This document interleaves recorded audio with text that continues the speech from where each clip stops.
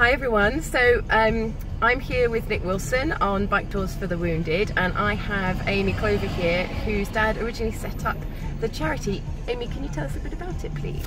I can. So, to cut a very long story short, excuse the voice, I'm just getting over a bit of a cough. My father, Darren Clover, fantastic man, had a very big aim based on one of his very good friends and a good friend of mine, Mick, who was diagnosed with Gulf War syndrome and not given much time to live. And one of his wishes was to do Route 66. So my dad, Mick, and another friend went off and did it, and it was whilst doing that that Dad realised that it was quite freeing, it was very therapeutic, it gave people a chance to reflect and just get away from real life and challenge themselves, really. So 7th year, well, it will be officially the 5th year, but 7 years of trialling roads, hotels, getting to know people, making contacts, and this is where we are now. Today we've taken over 300 people, whether they're physically injured, mentally struggling, or wounded. 3 of those people who have actually said that without the tour they don't feel they'd have had much purpose and wouldn't want it to have continued. We have formed a massive family unit and continue to do events to fundraise predominantly for the CIC. So we're a community interest company, so we're 100% not-for-profit. So any funds that are raised or donated go directly to funding guys like the 2 in the back. Give us a wave. So we run 4 of these tours a year. We're always looking for riders that have the time and affordability to come out and carry one of these guys. And to say they're life-changing is an understatement. But a huge shout out to Darren Clover, my dad. Masses and masses of effort gone into this, passion, and he never gives up, and he will never ever let anyone down. And that's how we work, and that's how we keep going. So if you want to know more, if you want to get involved, then come along, and you're all welcome. Thank you, Amy. Thank you. Could you now give us a little intro into the very special guest we met? Yes. So when Darren came out and did this tour years ago, he went for an apple pie because he likes his food, and happened to bump into a very special man called John Backer. John Backer was awarded the Medal of Honour for quite a remarkable story, which I won't go into detail about because I know Nick's actually got a recording of it. But he's since, every time we're out here, come and shown his support and appreciation to Bike Tours for the Wounded. He comes out and personally tells his story, also hands out him a little Medal of Honour coins, and really takes time to listen to the stories and give the advice that he feels he can. It's always a highlight for the tour, and I know that it touches a lot of people, so please take the time to listen to the story because it's really quite remarkable.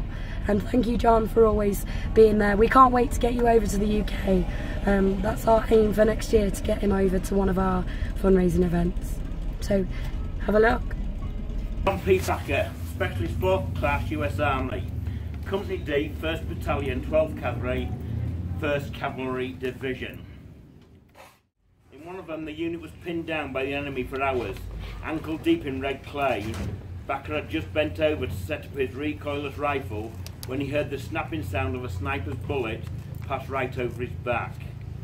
On the morning of February the 10th, after being in the bush for almost a month, Backer's company returned to its base. The men were to have a few days rest before going out again, but late that afternoon, they and the rifle platoon were ordered to set up on the night ambush and were helicoptered to a target at dusk. The Americans established a position near a trail and placed warning devices, tripwires connected to claymore mines, on either end of it that would alert them of their presence of the enemy. When an 8-man patrol from the rifle platoon went out to investigate mine explosion, it soon came under attack from the enemy soldiers concealed along the trail. Backer, sprinting through heavy fire with his recoilless rifle to the aid of the patrol, had just set up the firing position for his weapon and fired 1 round when a grenade landed close by. He would remember later thinking, do I pick it up? Do I run? Then he ripped off his helmet, put it over the grenade and covered it with his body. The grenade exploded and several GIs picked Backer up and carried him to the shelter of a tree. Leaning against the trunk, he felt no pain, although when looked down at his stomach he could see his intestines poking out of his uniform.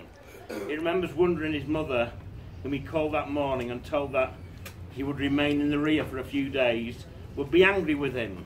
The noise of the battle raging all around him seemed distant, and the movement of the comrades seemed to be slow motion. With death very near, Backer was held in the arms of an angel. Peaceful, gentle moments. It was close to 2 hours before Backer was carried to the landing zone and helicoptered out. On the flight back to base, he gripped the hand of another wounded soldier, then began hemorrhaging and lost consciousness. After being treated in Long Bin for a week, he was sent to hospital in Japan. His mother told he may not recover, may not survive. Flew to his bedside, stayed with him for a few weeks, then accompanied him back to the States in late April. Over the next several months, he continued to improve, although he wound up in intensive care on 2 occasions. John Backer was out of the army, starting college, when he was informed that he would receive the Medal of Honor from President Richard Nixon, who presented it to him at the White House on June the 15th, 1971. Backer then returned to Vietnam in 1990 and worked for 2 months alongside former enemy soldiers to build a United States-Vietnam Friendship Clinic. John Backer, MOH.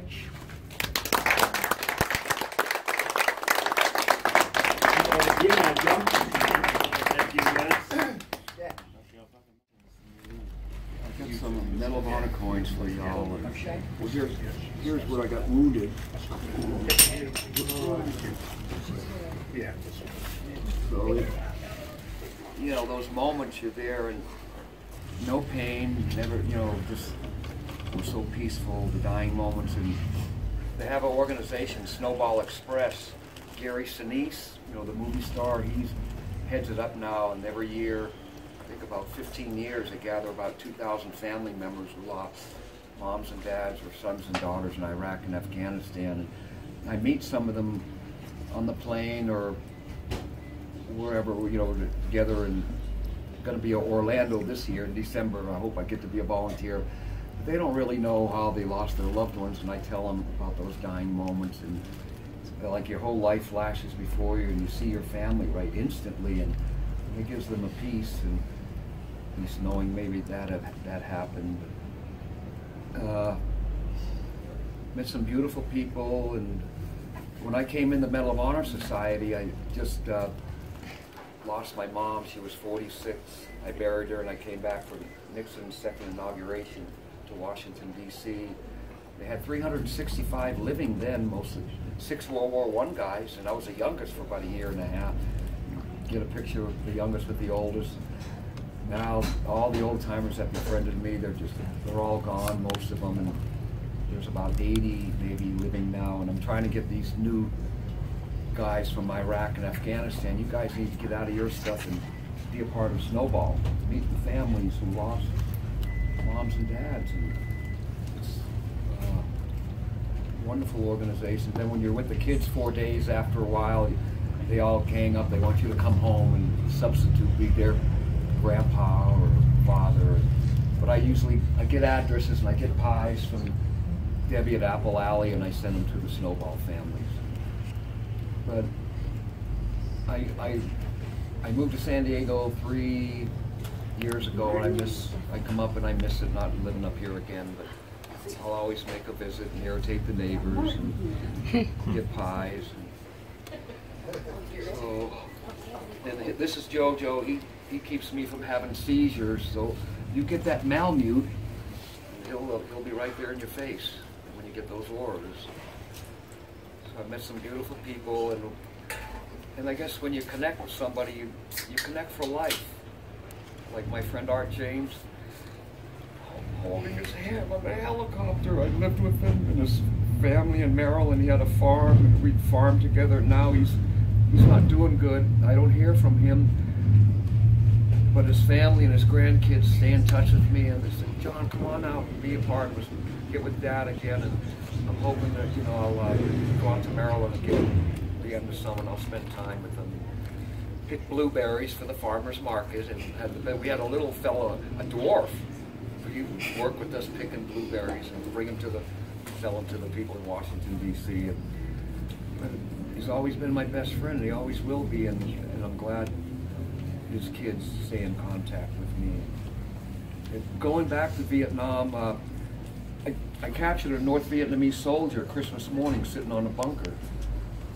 It was a most beautiful Christmas gift I ever had, and if I didn't capture him, I would have walked us into an ambush, and I would have got, if you do that, and if I survived, you live with that guilt the rest of your life, and people got blown away, but it was just, I know God was there, and ended up taking him alive, and going back September and October, that fellow was at the work site when we were building the American Vietnamese Friendship Clinic. And the Vietnamese loved us coming back and being a part of build what we destroyed through the bombs. And some of the Americans that stayed over there, they didn't want to come back home. They never trusted anybody from the government to give an account. And there were stories. There was a book, Kiss the Boys Goodbye. If they see an American, have our people shoot them, take them out. I mean, the horrors that our governments do on us, it's so sad. But anyway, I know we had generals like Colin Powell and Norman Schwarzkopf and Peter Pace, and they were in the foxholes and in the jungles with us when they were captains and lieutenants, and they made 4-star generals. These generals nowadays, they're never out there in the front lines with the guys in Iraq or Afghanistan, and they're making their motivational speeches, and they're not saying nothing. You never hear of a wounded guy speak in Memorial Day or Veterans Day. But at least great people in our society, and I met a lot of wonderful people, and I made amends with my daughter. I wasn't in her life for 15 years, and she may get married soon, and I'm good friends with her and her mom, and she comes out and visits from Massachusetts, so, I guess I finished what I'm saying long before I quit talking. John's got some coins here, in the middle of one of coins, please. I don't know how many he's got, one for everybody hopefully, but if not... There's a Bible verse, Luke 15:20, about the prodigal son coming back to the Heavenly Father, so it's on here.